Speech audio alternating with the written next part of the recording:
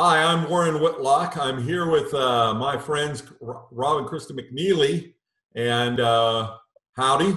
And we're doing this because the guest today it's all about getting together and talking about a unique token drop that just happened. But first, let me start off with, tell me, guys, how did you happen to become crypto experts? That's a good question. I don't know if there is such a thing as a crypto expert too. Good point. Yeah, and I hate using the word crypto expert or guru. I mean, everybody out there is a guru or an expert after an hour. What I can say is that Christy and I, being serial entrepreneurs, we tend to take deep dives when we jump into a new industry or a new technology and learn about as much as we can just for our own edification. And so we can be smarter about how we do things. When in the case of crypto, we got interested because we became investors last fall and started looking and reviewing many tokens where we were going to spend our hard-earned money. And what we found through a lot of that due diligence is, one, I think we got pretty smart about the tech and what it can do and what it is doing and largely what it isn't doing at this point. And then we decided, we wanted to figure out a way to help people not get scammed, because what we saw out there was all these ridiculous scammers and marketers and all these people that are just trying to take people's money. And we felt really strongly that there was a big gap in the crypto industry, where I believe that the crypto industry is not self-policing itself and not regulating itself. And because of that, they're just naturally going to draw the very thing they say they don't like, and that's government intervention. If the crypto industry was regulating itself and policing itself, you'd have less pressure on the government to come in and try to regulate it for them. And so that's what we started Original Crypto Coin for, is to help educate people about crypto. So, like everybody else that's in crypto and no one's an expert, you came up with a coin, and now people are looking to you like an expert. But there's something different. Tell me about the structure you did that makes the OCC different than the other tokens we've seen. Well, I think one of the things that we did is the velocity at which we launched this project has been 10 weeks now? So literally New Year's Day, we conceived this idea that maybe we should launch our own crypto. And within a week, we pulled together a team of, very well-rounded team of developers and stockbroker types and entrepreneur types and accountant types. And so we're going to launch crypto. And part of it originally, and I don't hide this fact, we were just trying to build a coin to see what it takes to launch one. We wanted to learn where all those edges were. And then along the way, we started, because we put a really good team together, we started brainstorming every time we were learning something new. And what we started figuring out what one of the holes in crypto is as much as there's a lot of talk about crypto, there's still not a lot of commerce happening with crypto. And it's not real easy and convenient for people. And what we decided is that as part of our project, why don't we start offering the tokens to be used in other people's projects for payments? And then we started talking to outside developers and said, hey, we're going to launch this crypto and we want you to use our tokens. And so we got at least 3 different projects outside of Original Crypto Coin that are actually already starting to develop apps that will accept OCC as payment in one way, shape, or form inside their apps. And then to avoid the securities laws, we're not a security. We actually gave away 56 billion tokens, and it's not the largest, but it's one of the largest airdrops in crypto history. But it is the only airdrop where we actually took no personalized information from anybody, no signups, no emails. There's no chance of hurting anybody, no chance of spamming anybody. We weren't trying to build a marketing database. And so I think we're the largest airdrop in crypto history where there was not a string attached. Okay, so there's no strings attached. You've done all this. It's 56 billion. So you must have just this giant background in fintech and finance and and building technology and coding, right? Tell us about yourselves. Well, I'm a serial entrepreneur, recovering corporate MBA. My current main day job is I'm a forensic expert. I work in construction defects and slip and fall kind of stuff. But I've done a lot of different things as an entrepreneur. I've also been involved in radio for a long time, and social media for a long time. Christy is a medical doctor by training, I could explain myself. Okay, well, you haven't said anything, so.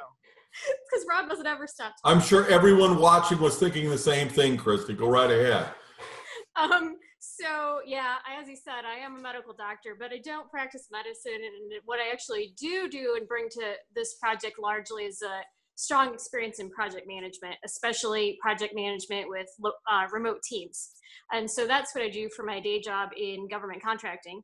And so I bring that, as well as, back in another lifetime, Rob and I ran a web development company and a social media marketing company. So kind of bring both those sides to the coin, both the blogging and the marketing, as well as kind of trying to keep all these ducks in a row and keep the project moving forward, which I think we've done pretty successfully so far. It took us about 3 weeks to give away the 56 billion tokens, and less than 3 months to get from an idea to a finished airdrop and a token that's trading. So yeah, so far so good. So another thing Christy brings to the table is not only government contracting, but a great deal of government compliance background. So all she does is deal with the federal government in her day job, so to speak. And so that's real important. So as far as a background in fintech, no, I don't, but we do have a person on the team who is a stockbroker, and we have another person on the team that's a CPA tax accountant. And then Christy and I are pretty good at reading standards and laws. So we've spent a great deal of time talking to the SEC and talking to the, commodities future trading agencies and all these different organizations, and learning about the actual laws. Part of what I do as a forensic expert is research laws. And so I went back right to the original laws that all these rulings are based on, and have looked up a lot of the case law about what makes a security, things like that, what makes a commodity, what's an exempt commodity, and all these things. And so when we started, before we ever even launched OCC, we didn't want to be a security and fall into that trap. And we wanted to start the project from the get-go where we were government compliant. We don't want to go to jail. We don't want to have a product out there and 6 months down the road, get raided because we violated some obscure, law, because we just decided to put our fingers in our ears when someone says government compliant. Now, I understand there's a lot of people out there that are in crypto, and they may become more from the activist side of things, where they just don't care about the government, and they just want to throw caution to the wind. Well, guess what? I'm a little more conservative than that.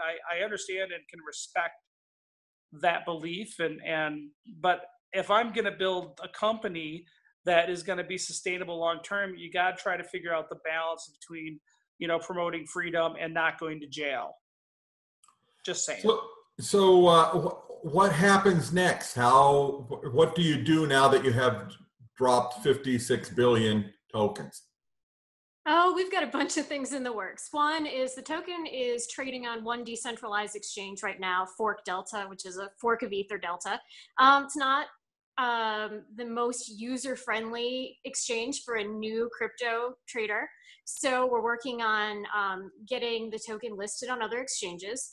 And we're continuing to build our knowledge base of educational material on our website, and working with developers, some of which are new to blockchain technology and cryptocurrency, on a number of different projects that they're launching that'll incorporate the token. And then the last thing we're probably doing this year is at some point towards the end of the year, we'll be announcing the location of a conference, which will be happening, I don't know, sometime in the next 9 months or so, to go along with the educational aim of the token. And so just to piggyback on that, our structure, the corporate structure that we do have, is which is kind of unique. It's an LLC, but it's actually called a low profit LLC, or an L3C. And there's only 7 states in the country that have that. And so we kind of set ourselves up to where all we can do with original crypto coin is do either charity or educational work. And our mission is to do educational work. Again, trying to teach people about crypto, how to, create more awareness about crypto. Launching the coin, we didn't make any money. In fact, launching the coin cost us money. Literally, we spent thousands of dollars to launch a coin we made nothing on. But again, that our mission for OCC and what our tax status is for our corporate entity is education. And I think that's what makes us a little different, is that we're trying to do good and give back to the community and help spread the community and grow the community. We weren't here just to try to make $1 billion with vaporware to just disappear in 6 months. Okay, so I've known you both for a long time, and I know your values really are trying to help people. But I got to ask, if you find another couple that wants to get into investing in crypto, do you tell them to go mine their own token, or what should people do if they want to get started? That's a good question.